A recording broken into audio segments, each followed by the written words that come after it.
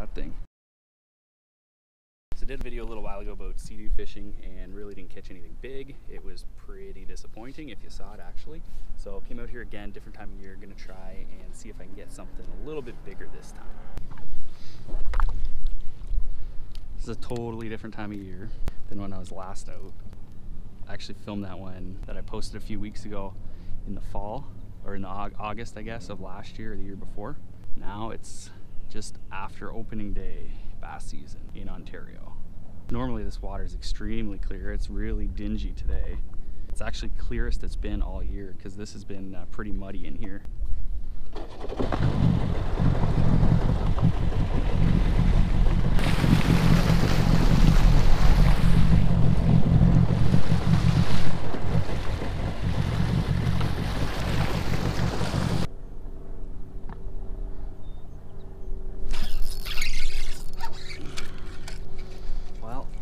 One for sure. Couldn't get a hook in him, probably just bit the tail. So I got 12-pound fluorocarbon to braid. Normally I like to use a little bit lighter line, but the water's so dingy I don't think it really matters today.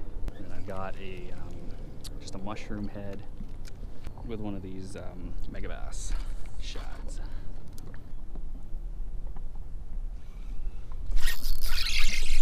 There he is. Oh, dang it. He wasn't really too interested. It was a little guy anyway. So that's twice now, so I don't think he's gonna hit again. Just a log up here, saw one sitting on. Let's see what happens.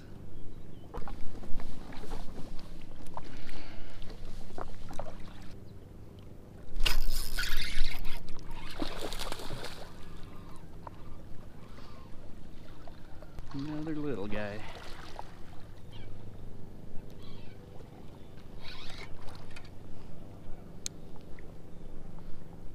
Well, so far my idea of coming out here to try and catch a bigger fish than that last video is not working out too well. I think this one might be a little bit bigger.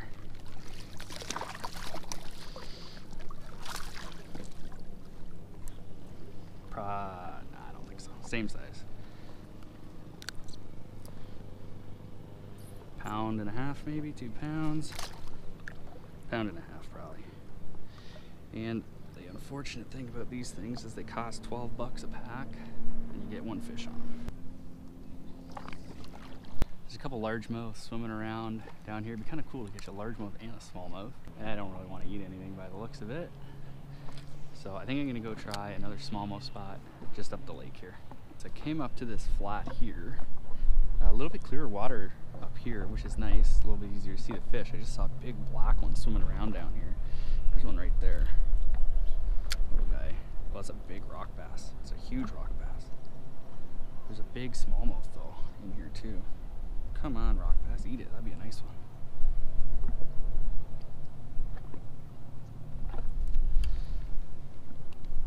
This time of year, a lot of the rock bass are spawning. That's a huge one. And the smallies are in here just kind of post-spawn. I'd say one of the hardest parts about SeaDoo fishing is definitely boat control. I'm trying to cast behind me and I got really no way to spin it without starting the engine.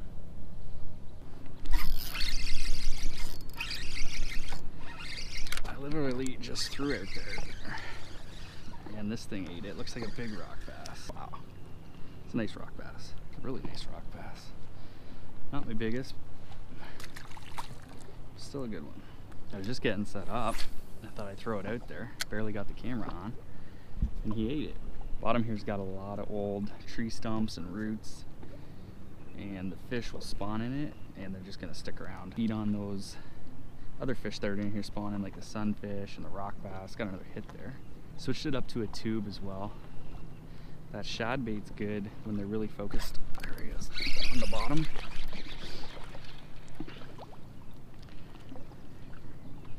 So I just wanted to see if I could get anything else with this tube. It's actually my old signature series tube from my tournament fishing days that Set the Hook produced. Love this color, especially on this lake, any lake really, but this color is a killer on Lake Simcoe. It really stinks when all these clouds come in on a day you're trying to sight fish. Probably some of Taro's old clients taking his spots.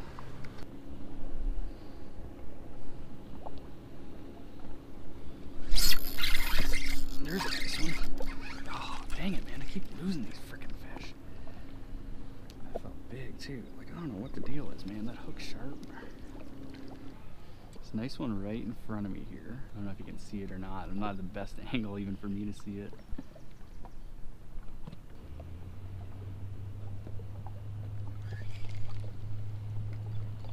He looked at it, he didn't eat it. I don't know if that was him or not. It just felt a little funny, so I always set the hook when it does. It's always good to kind of look around too, because especially when it's sunny, you might find like a boulder off to the side or something like that. Maybe see another fish swimming around.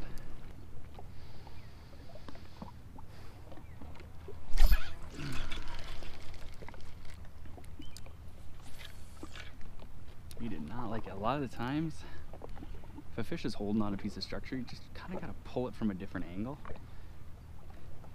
You know, so you try and go all around it, and sometimes they just really don't like it when it comes from a certain angle, and you can get them that way.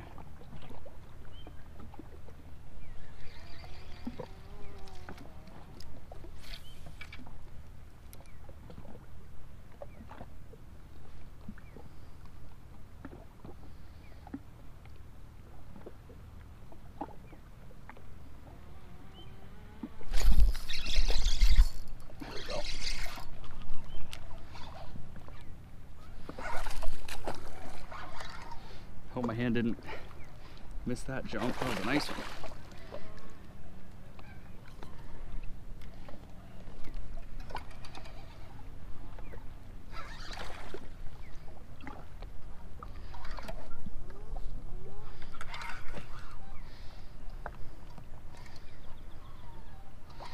Pretty good fish.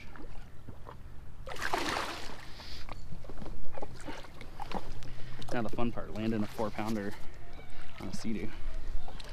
That's extremely tippy. I'll figure it out.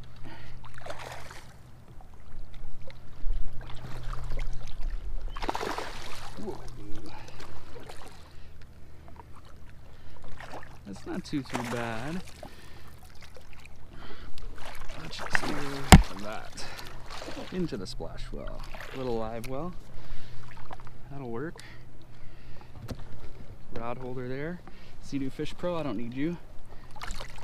Oh yeah, 3.5 pound Smallie, maybe a 4-pounder. Good fish.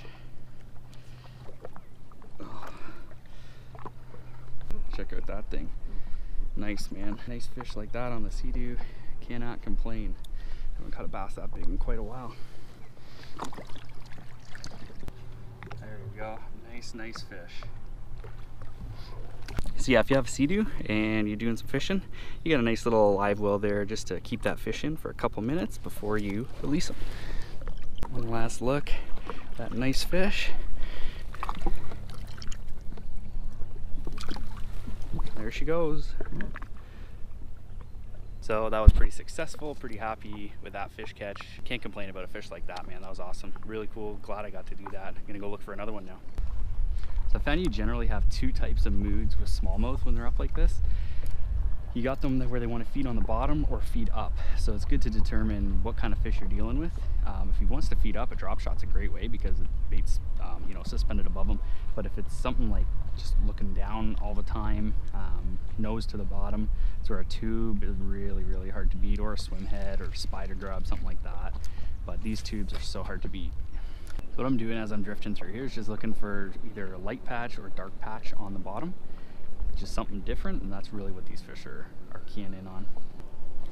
There's one right there. Right there. Little one. You might eat something, you never know. Did I scare him? I think I spooked him.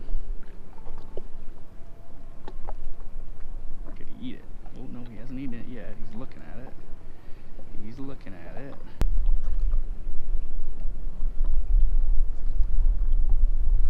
A little spooked with the boat this close.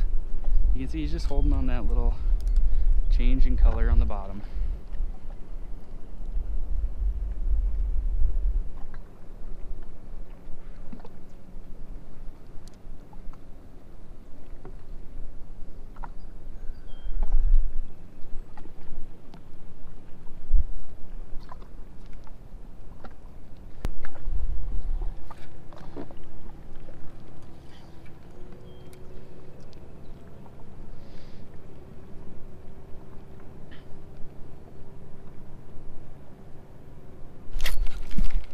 think he hit it that time. I don't know, he may not have. I just felt a little something. So I set the hook. But that kind of tells me he liked it looking that way. Definitely was more interested in it when I pulled it this way. Could even just been too, now being on this side of him, the sun is blocking me and he's not as spooked. He's just a little guy anyway. Little boat bumper there is marking a big, huge rock.